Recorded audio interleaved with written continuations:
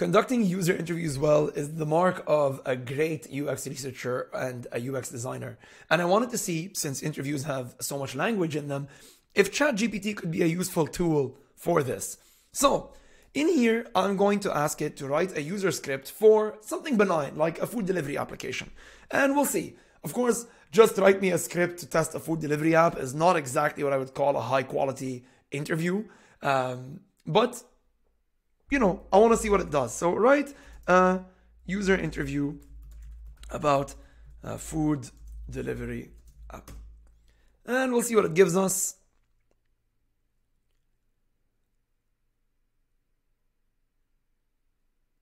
It's taking a moment here. Okay, there we go. So it starts generating the questions. So not bad. General stuff. All right. Pretty cool. How do you rate the app's delivery speed? Okay, so digging into a specific app in this particular case, which is interesting. And what other features would you like to see added to the app in the future? All right.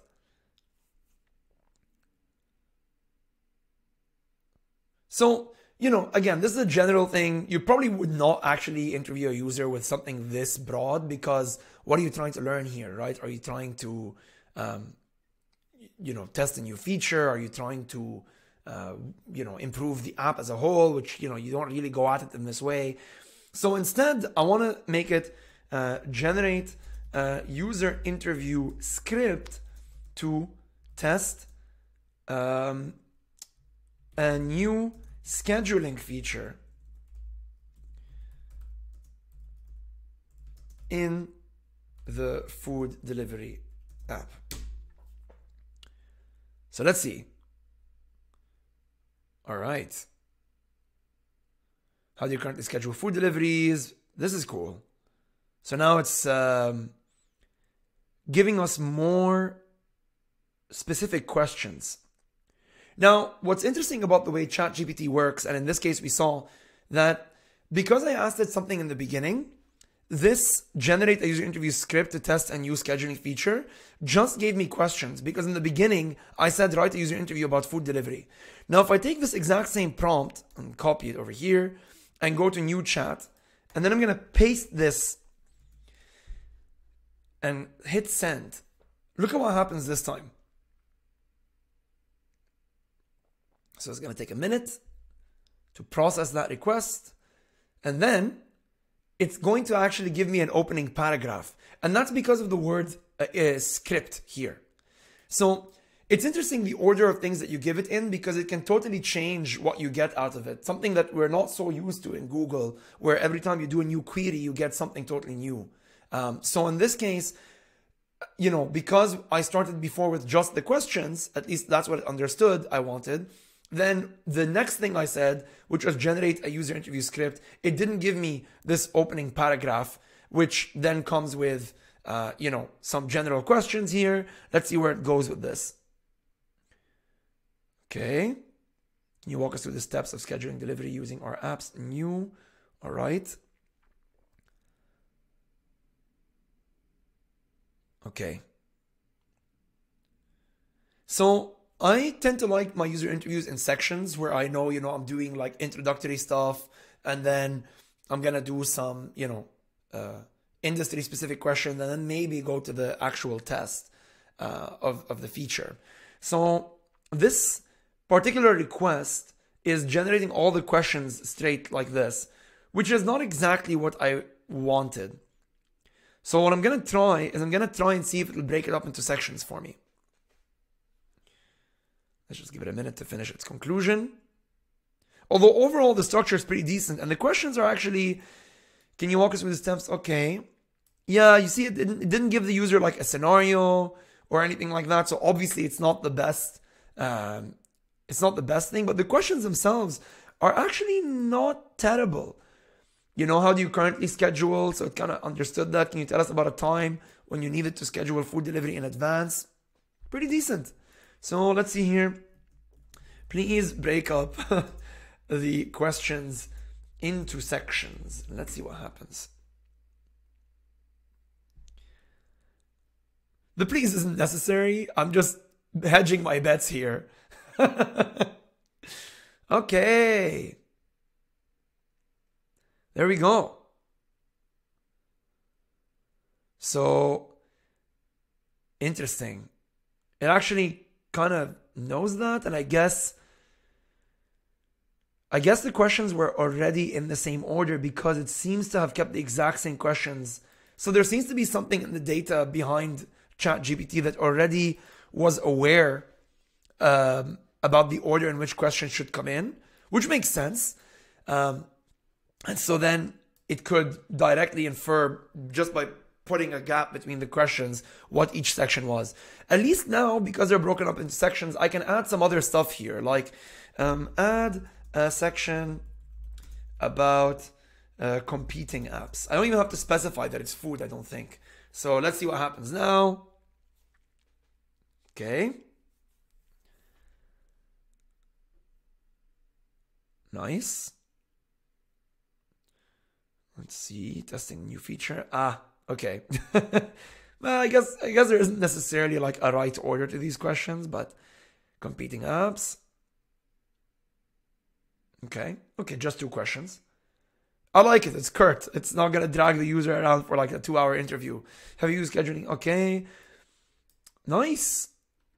Again, very cool stuff. And so then the last test I want to see is maybe changing the kind of person we're asking the questions to. So rewrite the interview, rewrite this, or tailor this interview towards someone who isn't familiar with technology. And let's see what happens. There we go. And it took off. Okay. Writing very slowly. Plan your delivery ahead of time. Let's see if it changes. Oh yeah. This feature, okay. It changed the introduction. Question 1. Have you ever ordered food to be delivered to you before? Okay, what was question 1 up here? Can you tell us about the time we need to schedule? Okay. So, question 2, it was about apps.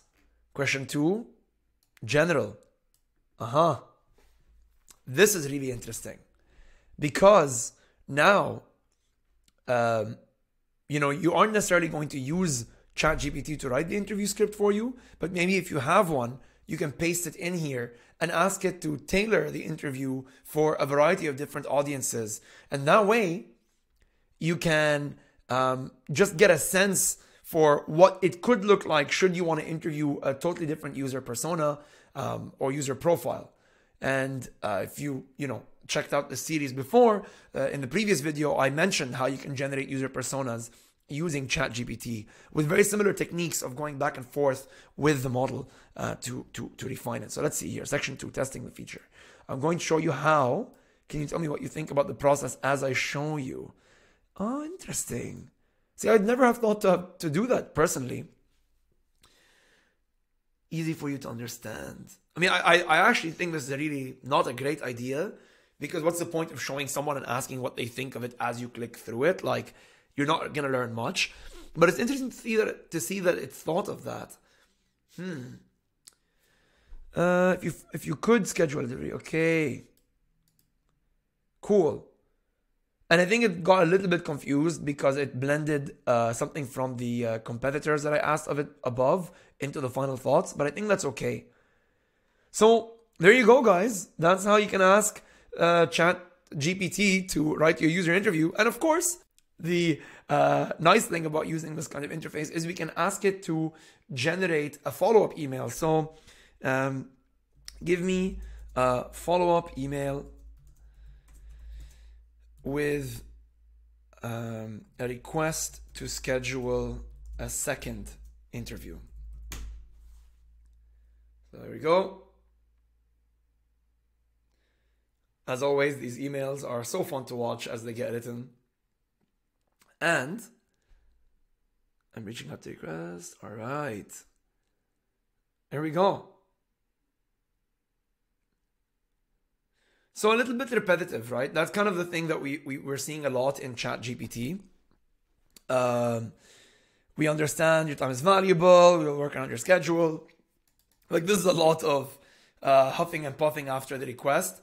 But otherwise, great. The most interesting thing about this is comparing this with maybe stuff that you have and seeing how you feel about these questions. A lot of the times I feel like ChatGPT isn't so much something that's made for you to just get questions out of it or get any content out of it and then just go and use it as is. Instead, it's like almost a barometer that you can look at and go, okay, there may be a question here that I missed. Maybe some of these questions are good if I can tweak them a little bit more. But in general, a UX team of one will not be sad having something like this that they can use if you're in a crunch time, especially. So thanks again for tuning in. And, I'm going to keep poking and prodding at this thing and digging as much value as I can out of it for this field. So follow along. Cheers.